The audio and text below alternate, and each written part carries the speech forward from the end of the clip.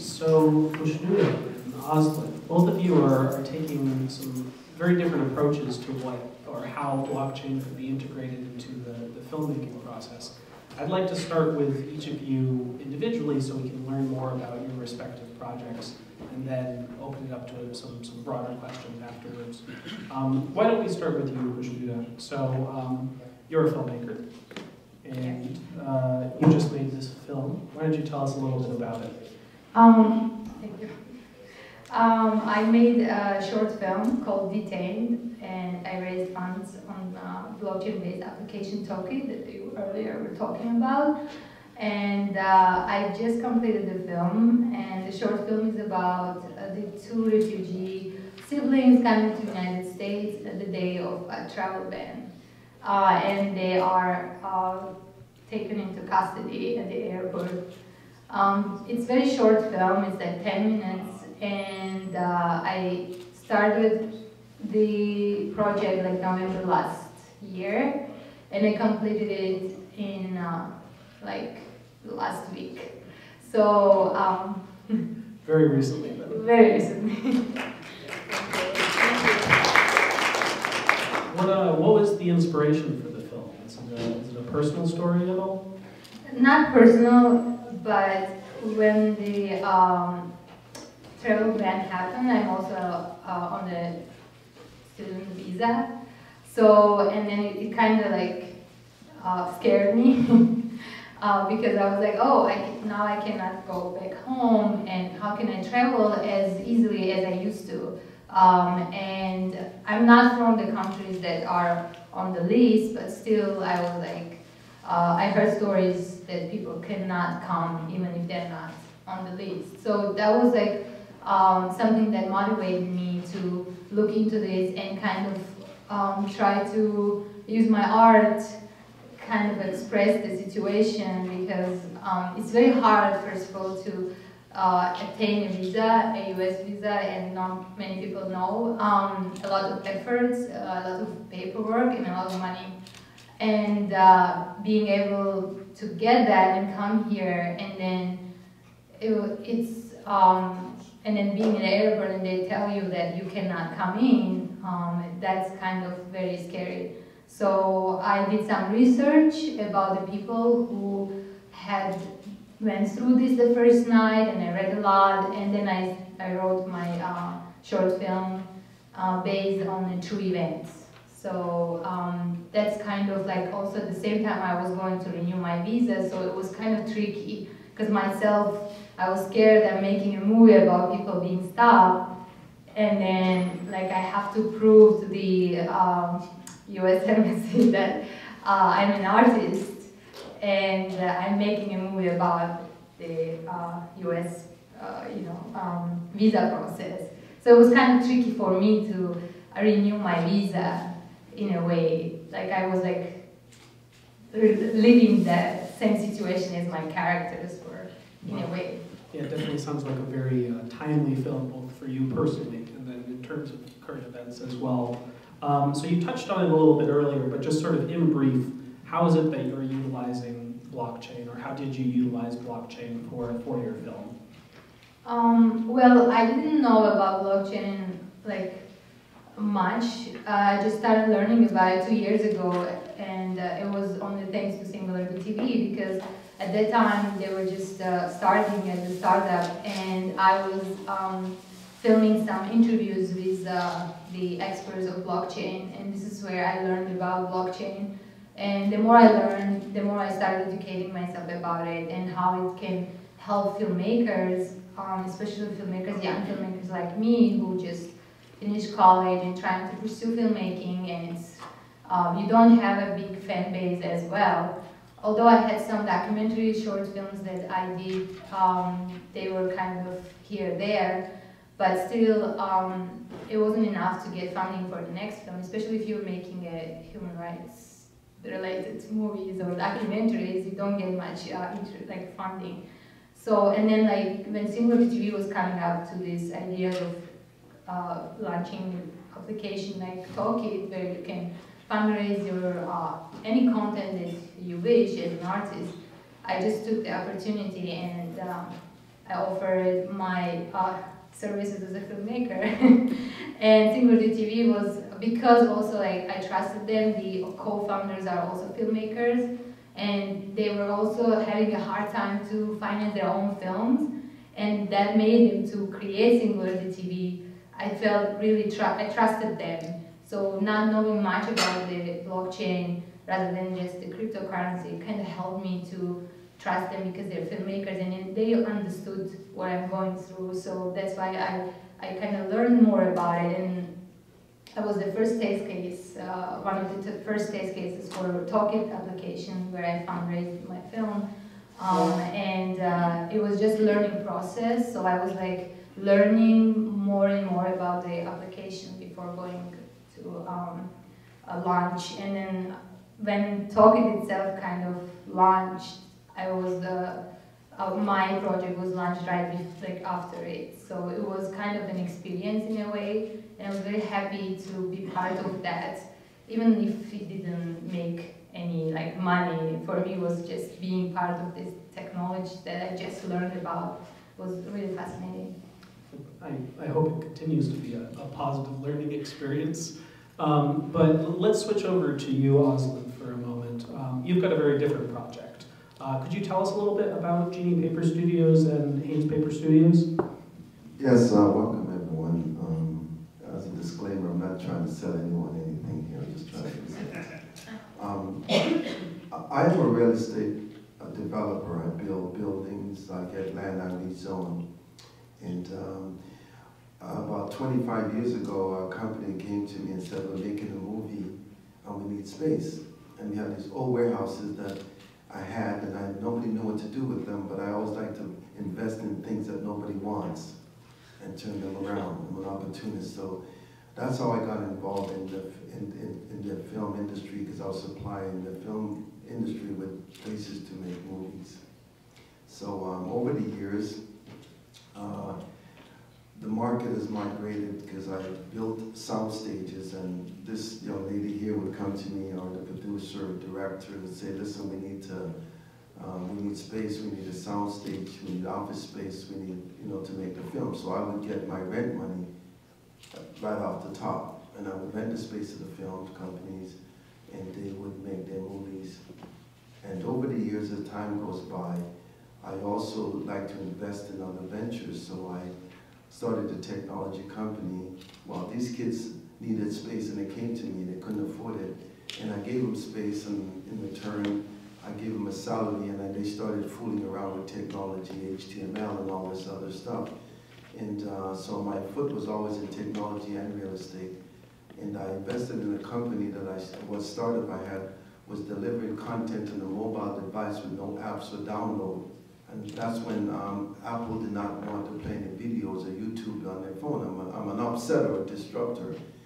And I started doing that, and as the film industry was getting more and more mature, I noticed that they were trying to, they built a lot of these film studios in abandoned warehouses and out of town. And we had one space in downtown Toronto, because Toronto is like Hollywood North, because they give a lot of film rebates, incentives to make films and stuff like that. So everything just like organically fell into my lap. And getting to know the filmmakers, they were very finicky, exact people. They say they want a space, they want it at that time. Everything has to be exact because they're spending millions of dollars a day making a film. And they, even my space is only 30 grand. They're spending $1 million behind that, and everything has to be exact. So I saw a lot of fragmentation in the industry. Like they would have to rent the accommodation for the stars in another location, offices in another location, and everything. So in Toronto, the real estate is getting crazy, so we're getting bought up. They're buying these spaces from us and putting up high-rise buildings. So what I did, I bought a 50-acre piece of land, and I took all the pieces that's needed in the film to make content. So there's a sound stage, there's office space, there's 5-star accommodations, there's accommodations for the crew, there's an underground subway system, because when they shoot the subways, they have to take the subways down, and they can only do it a certain time. I put a pool in, I'm putting a pool in, and I've also put a data center in, a whole ecosystem ecosystem I'm designing right now. And so what my idea is that they make the content, they put it on the data center, and it's streamed directly to the consumer. Those are the independent producers. So basically, it's a hub where you come and you make everything in one location. So this gentleman, Singular company does, Thomas does, I'm the other side of it. I'm the physical location. So what he doesn't have, my facilities is what makes the content so that he can distribute the content to his audience, to his consumers. Right. So it's definitely it's a very practical roll-up of all of the physical infrastructure that you need in order to facilitate filmmaking. Yes. But how are you implementing blockchain technology in that? Okay. What we do is that once an independent producer or content creator with gaming, because motion capture, he develops his content and he has it finished. I have a data bank, and on that data bank, he can put his content, and it's blockchain and smart contract, which means if he puts his content on my data bank, then if he streams it directly to the consumer, it's blockchain for security and smart contract for settlement. So if he's streaming it directly to the consumer, when they pay him for using for that content, it's settled with all the stakeholders. So if you're a producer, if you're a costume, if you're an actor, everybody get instant settlement through the smart contract and the blockchain and security. Also, on one of the data bank we have is an exchange. So once he puts the content on it, Hulu, Netflix, any one of the OTT operators can bid for the content, and the winner will settle automatically on the smart contract and on the blockchain. And some of the situations overcross what Thomas' company does, because we track the IP, we manage the intellectual rights, as well as a number of different things, that even licensing. So which means if a guy puts his content out, and some of it is going to be branded content, like if somebody makes a short film or a short, or a 20-minute movie or whatever, an hour movie, or whatever he does, he can sell it to a company that would brand that movie. And so he makes an income coming in from that. So we use a lot of analytics, AI, to track that so they can see the analytics. Because as Thomas was saying, Netflix they don't give you those analytics, so you don't know what the customers really want. So it gives you a chance to really make what you're doing. And also, like I was saying before, some of the actual physical content, the creative content, there's blockchain attached to that piece of the film that goes out that people are watching. And if somebody steals a piece of it and try to embed it in their content, it's gonna be able to catch them. So there's a lot of things that are being developed, and it's gonna take also a lot of the artists and the creative people to also help implement those things, because even in our hub, we have an academy. So we have an incubator. So we want is a collaborative core. So you can help develop a lot of the technologies that are going to work through the system. I was at MIPCOM a few weeks ago, and I did a couple of presentations, and the independent film companies, producers, creators, they can do so much to bring their own content, because Netflix and all these OTT don't really know what the consumers want. So it gives an independent person a chance to build their own audience and also implement blockchain where they see it possibly can work. Like some creators are going to want to use maybe a different kind of platform for the smart contract depending on the deal that they make.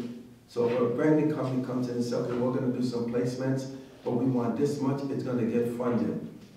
And they can do certain things. And we're using what we call a security token, because the real estate that produces the income brings an income in, and you also can use those tokens to make the film also too. So it's a security token against the real estate. It's like a mortgage against the property when you invest in our tokens, and you get income coming in, plus you get also the streaming. Like we take a percentage of what the creator streams.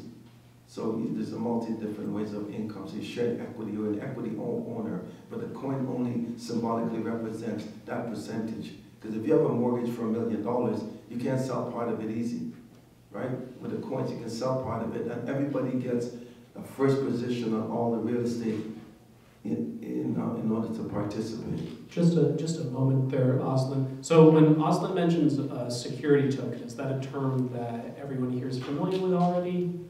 No. Would you mind defining that term for the audience then? Yes, there's a utility token, like you have a utility token that, like the gentleman was talking about, the Cayman token. That's a token that doesn't have any asset behind it. Okay? A security token has a physical asset that's producing some sort of income. So if you buy a coin, any token on the coin exchange, you know, what's the underlying value? Like this building has a value.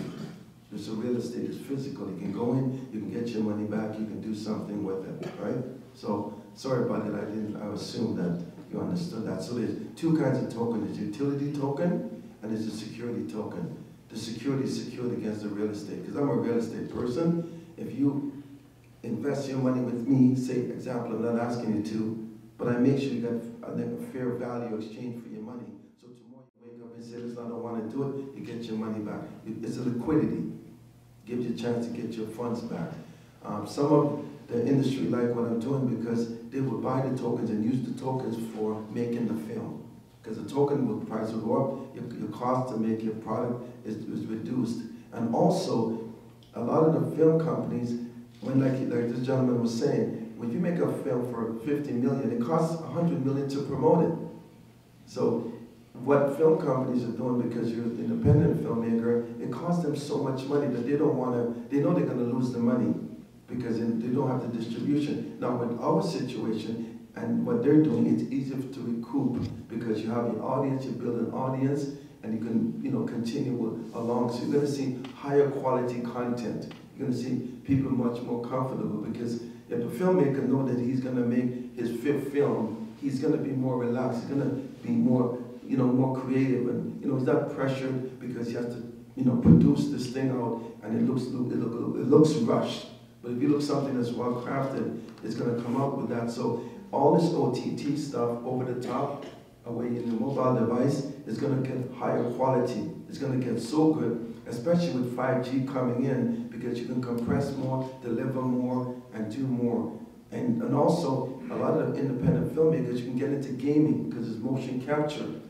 There's a gentleman I'm actually waiting to come right here, and we've got, our service can serve 3D.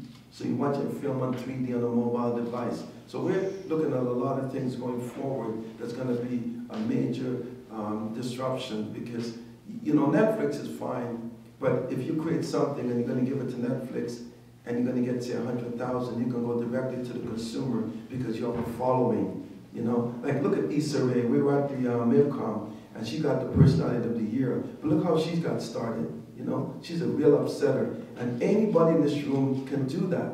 You know, if you only limit what you're doing to your mind. When I started in real estate, nobody wanted the real estate. Me, I like things that nobody wants because I want to turn it around. And everybody can turn anything around anytime. And if you can, listen, you guys have so much creative energies to make things happen. It's incredible. Because the studios, they can't produce good stuff. That's why they're buying stuff outside of the studio because they just, it's like inbred. How many good quality stuff that they can do. So his company, what they're doing is so important because I've got the physical part, he has the other part. So we're collaborating and it's coming out in the system. So I see the physical real estate. He has the other aspect of it, of being able to bring things through the process. And I think it's all about everybody decentralizing and joining together because if we make these filmmakers, these gaming creators, and any kind of technology that you can, any kind of medium you can create to impart, to communicate with people. That's so important. So let's bring Khush back into the conversation in just a moment, because I did want to offer some additional clarity on the definition for security tokens. Securities are traditional financial instruments like stocks or mortgages. They're regulated, often the body that's regulating them, it's varying country to country. In the United States, that's the SEC, the Securities and Exchange Committee. And so the future for tokens that resemble securities is interesting and uncertain right now in the United States. because it's not clear how these emergent new technologies will fit neatly into the regulatory boxes put in place. But so Osyln was just talking a lot about opportunity within the film industry. Khushnuda, what do you see for potential opportunities for filmmakers with blockchain technology? I think blockchain technology gives artists like freedom to create content they want and then direct communication with their audience, peer-to-peer. And basically, I think we make films as a filmmaker, I can say, for the audience more. And then I'm so glad that I never went the traditional way and I started with blockchain. Because a lot of friends I have, they made films and the films made good money or went to good festivals and they supposedly have to make another one, but they never made another one and they never got funding. And I think blockchain kind of enables that because you're gonna have fans and they're gonna be looking forward to your next and the next projects. And I think it's very important. Like I'm educating my filmmaker friends because when they ask me how did you make your film, and I say I did it in blockchain, and then I say like, oh, we did a fundraise, and the fundraise was using cryptocurrency, and they get like, ah, what is this? And most of them don't even know about blockchain. So I usually like try to explain what I know because I'm still learning about blockchain and the possibilities it can do for. And I think the most important one is the rights and revenue and royalties. I think that's something that filmmakers can have and control of their content and do what they really want, how they really want to make films, not how they've been told to make the film. I think it's very important. I think we've talked a lot about the positives of blockchain and what you are both working towards and how you're implementing blockchain. I'm curious, maybe switching gears slightly towards some of the negatives. What do you see as some big challenges for implementing the technology in the space? You touched upon it a little bit just there, Kay, talking about education. What other challenges do you guys see in the space?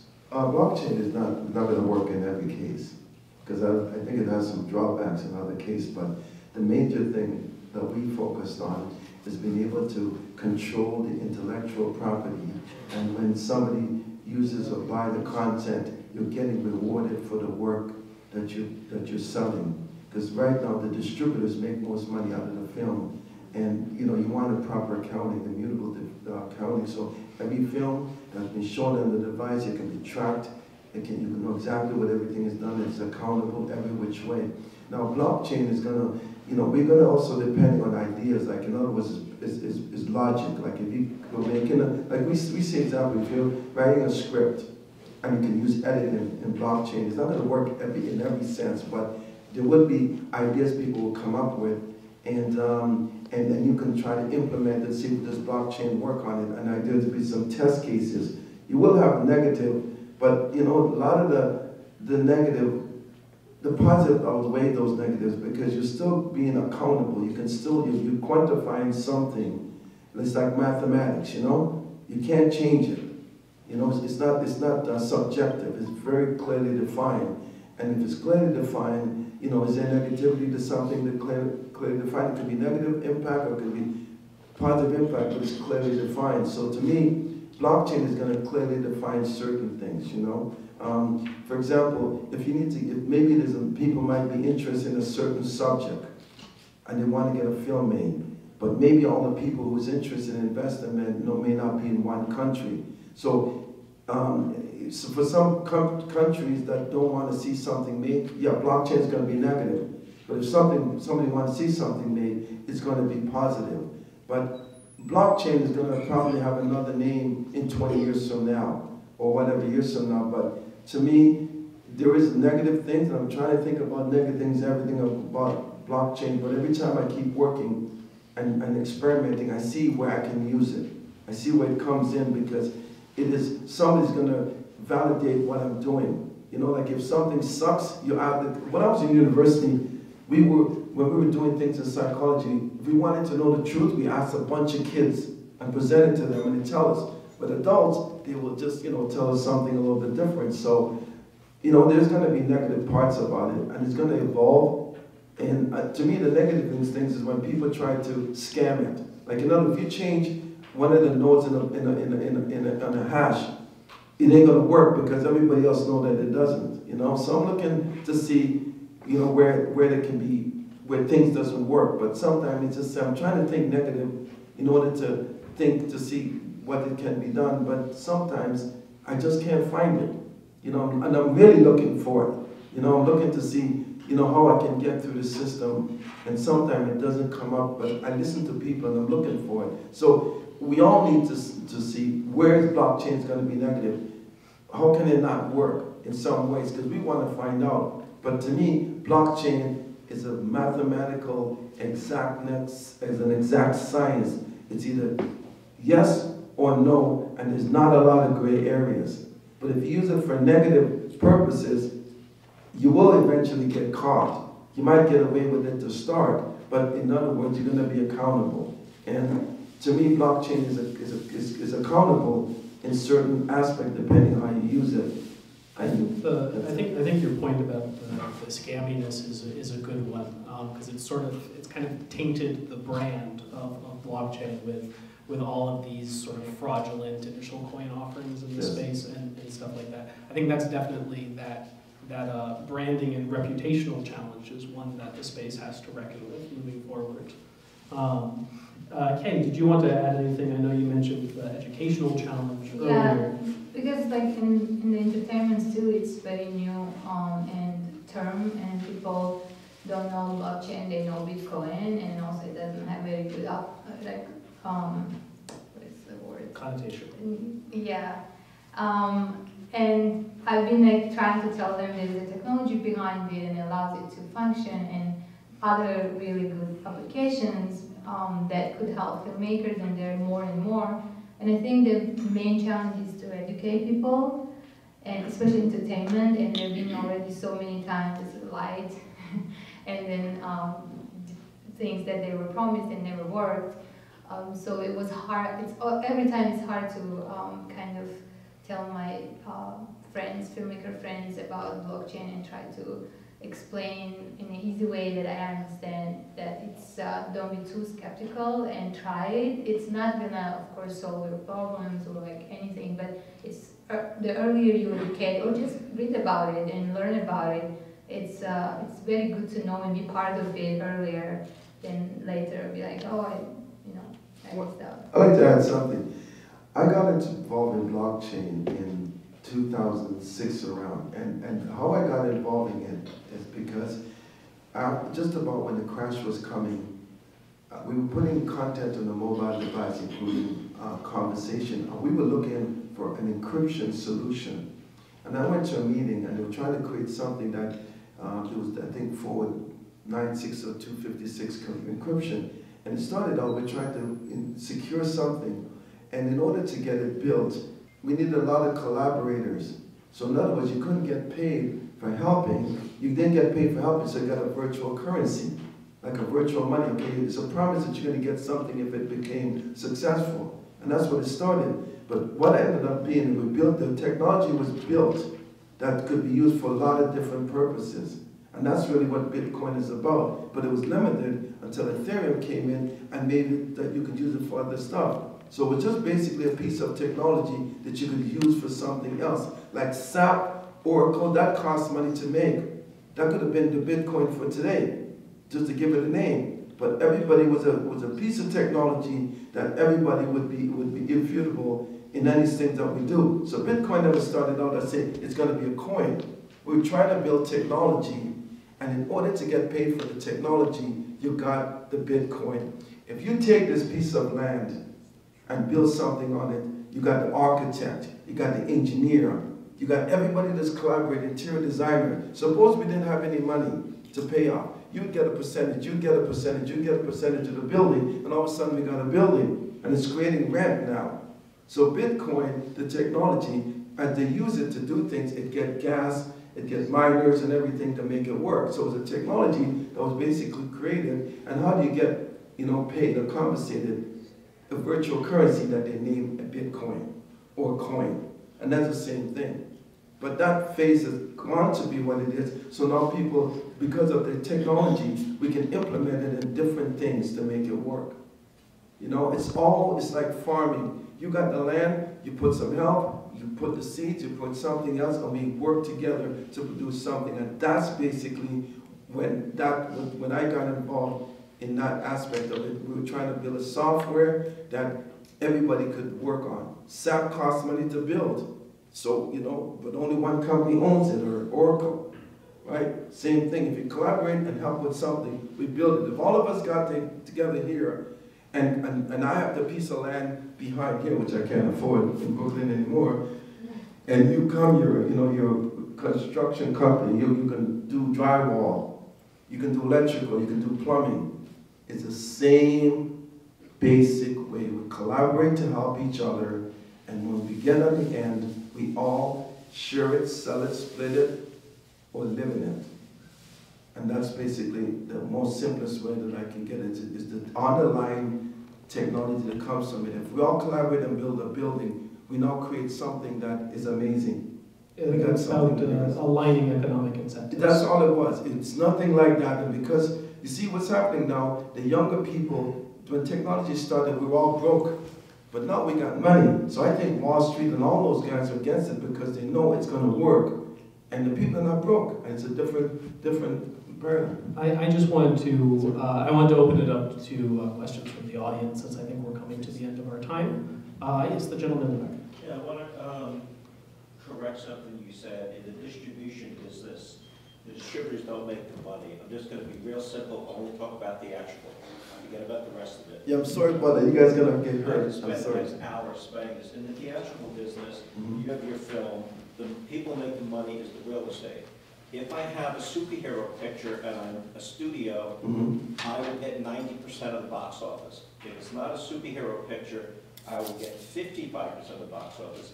If I'm an independent, which I am, I get 35% of the box office.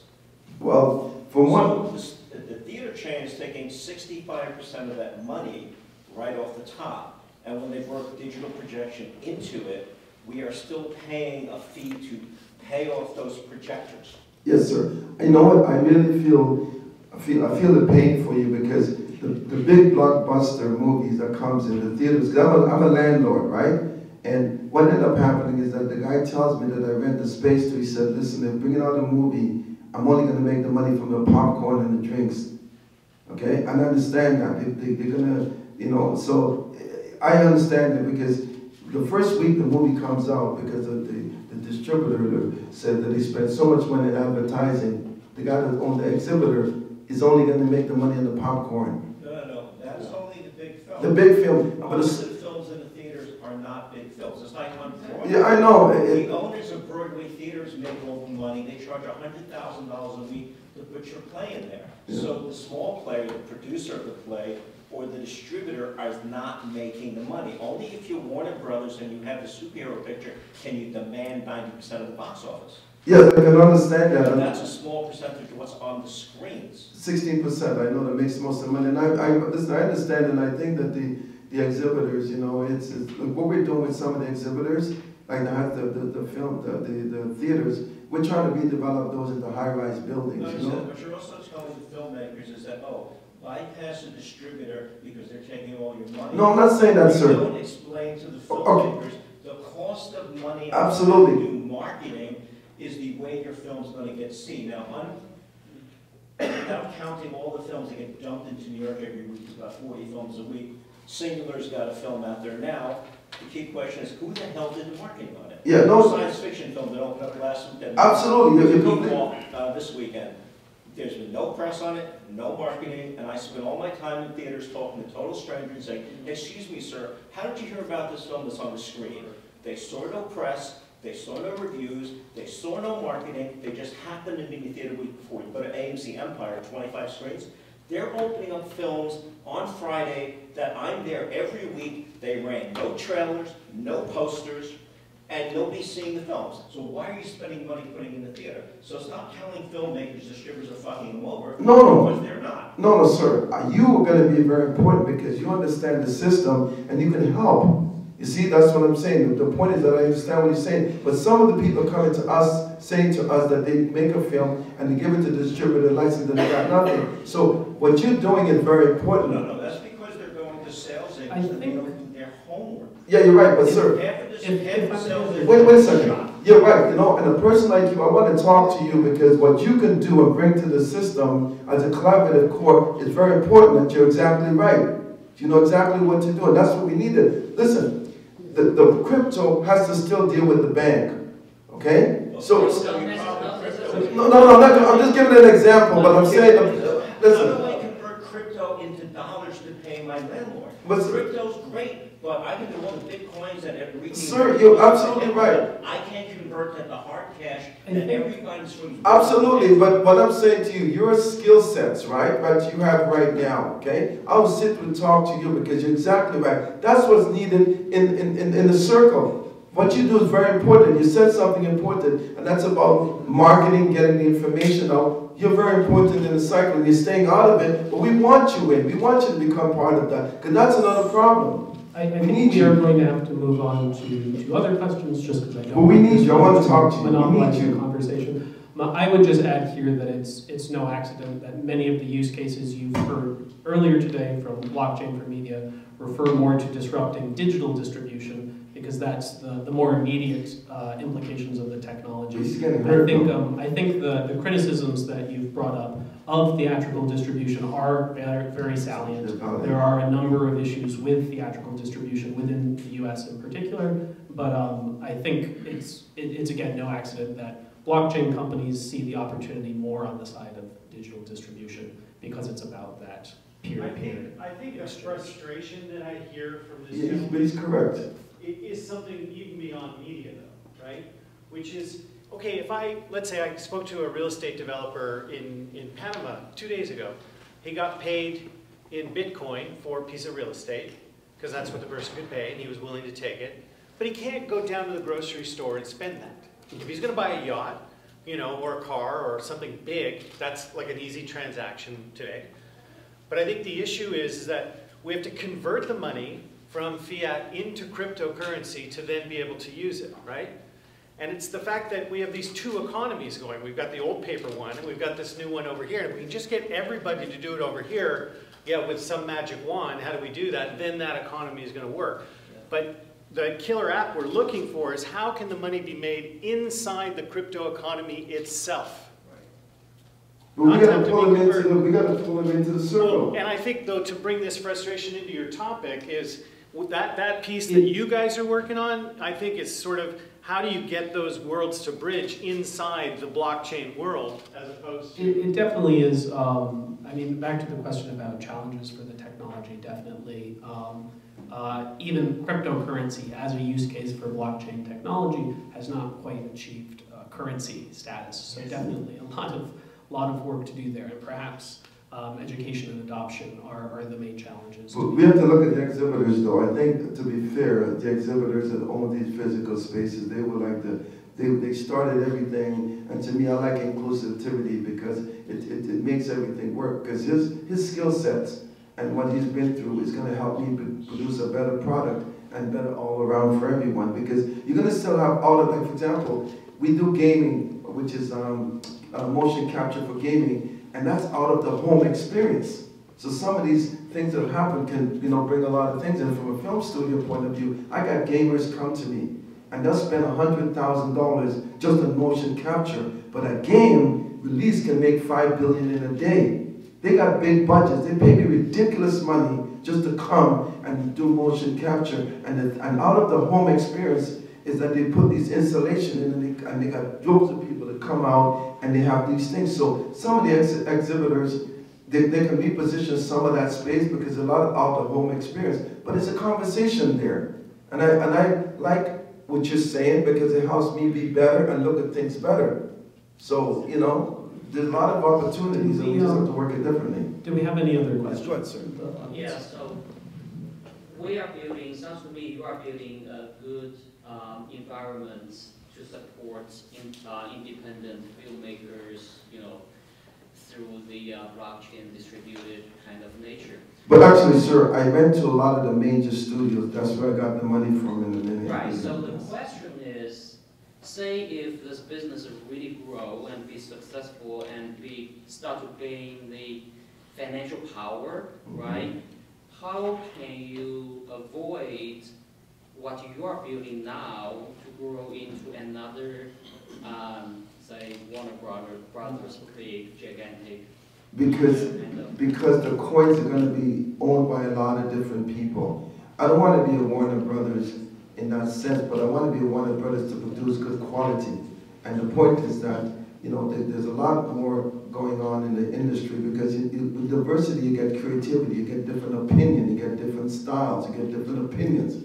I've been going to China for 20 years and I've watched how China have grown and I've traveled, so I see difference in everything. So the point being is that when you're more diversified, you're going to get very good answers. They're going to be more exact. They're going to be decentralized. So we've seen, like, listen, the Warner Brothers, MGM and all those guys, they had a place and they did something. Without those companies, we wouldn't know how to go forward.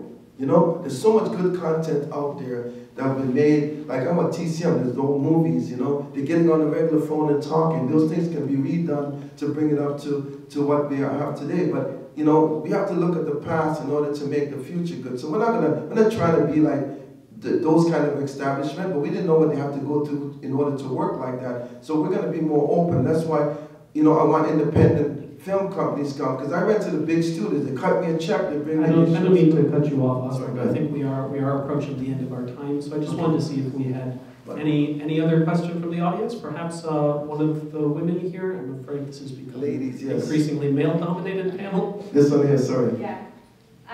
Well, if I get it correctly, blockchain technology is being used for rights, revenue, and royalties. That's it. No, tracking the content too. Yeah, but the content, that's my question.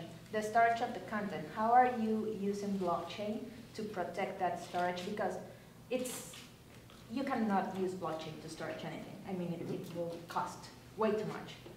And I suppose you use your own storage. And what kind of